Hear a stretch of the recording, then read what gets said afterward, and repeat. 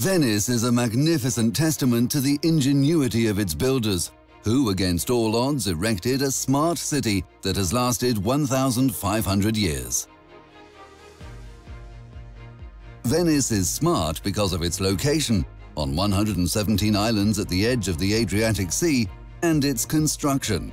Millions of wooden stakes embedded deep into soft sediment that creates a solid foundation for its glorious palaces, churches, bridges and plazas. The city's great beauty is fragile and regularly threatened by seawater from unexpected high tides, sinking foundations as muddy sediment subsides and compresses, and rising sea levels, forecasted to rise 20 centimeters by 2050. In these conditions, Piazza San Marco, the city's central square, would be inundated more than 360 times a year.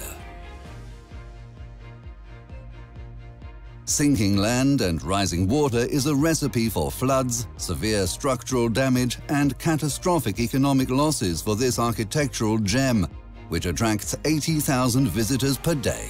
Loss of historic buildings and disruption of the tourism trade would be a deadly blow to Venice, particularly if a repeat were to occur of the disastrous 2-meter tidal surge in 1966, which inundated 80% of the city, leaving 5,000 people homeless and causing immense structural damage.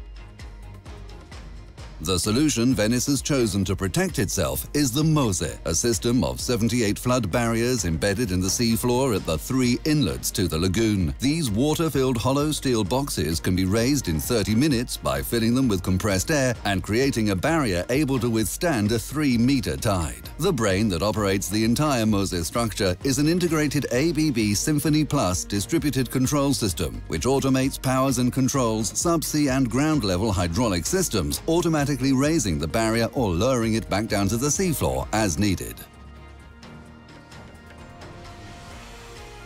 For Venice and its visitors, the MoSE means 100% unflooded and therefore available city 365 days a year.